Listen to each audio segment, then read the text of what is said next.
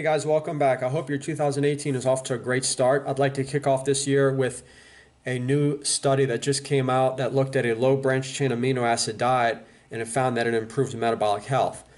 It promoted leanness and it improved blood sugar regulation. Now this ties in with a lot of my videos in relation to a plant-based diet having dilute proteins. So plant proteins tend to have lower branched chain amino acid levels as well as essential amino acids, right?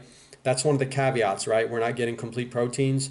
Well, that may actually be a good thing, because it's going to you're not going to have as much of an anabolic response in the body. And many studies are finding that having high levels of branched chain amino acids circulating, or even just total amino acids circulating in the body, is associated with insulin resistance, diabetes, increased diabetes risk, and so forth. And the studies will be down below in the video description.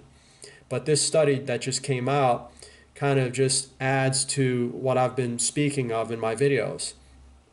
And in one of my recent videos where I compared a high fiber diet to high protein diet, I discussed how leucine, one of the branched chain amino acids, may reduce food intake by activating mTOR, right?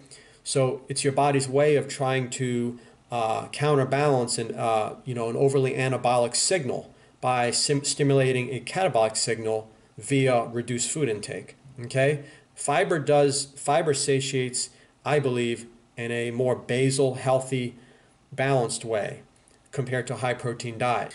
So essentially, guys, what's interesting is there was actually a study that looked at a 48-hour vegan challenge, and they concluded that there was a health promoting branched chain amino acid associated metabolic signature that was produced from a short-term healthy controlled vegan diet compared with a healthy controlled omnivorous diet. Now that's fascinating because, as I mentioned in my video, there's been a branched chain amino acid metabolic signature that's been correlated with the Western metabolic signature, which is elevated branched chain amino acid levels. I touch on this in a video I made in 2016, comparing a high carb diet to a high protein diet and which is more effective at building muscle. Okay, I highly recommend you check out that video, and I'll go ahead and card it here. But with that, guys, I also want to add that there was a study that found that in omnivores, they actually compared vegans and omnivores on a branched chain amino acid diet. And in the omnivores, they found that there was an increased expression of lipogenic genes.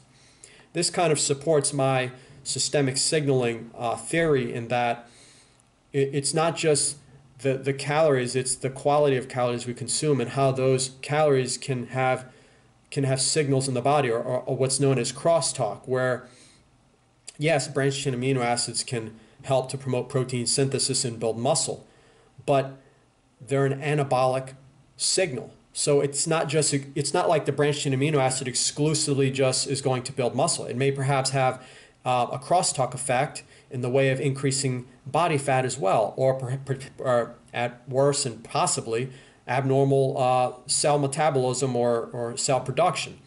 So what does this mean? Well, you know how some people who try and build muscle will also build some fat, so your weight goes up, and it's not just muscle we're building, we're also building body fat too, right? It could be caloric surplus, high protein diet, whatnot.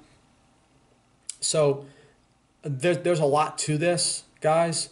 I've made videos I made a video on high protein diet and whether it's truly harmless. I know the research isn't conclusive, and I know that we need more future research, but I like to heed on the side of caution of things. So with that, guys, please be sure to give this video a thumbs up, and thank you guys for watching. Tune in next time.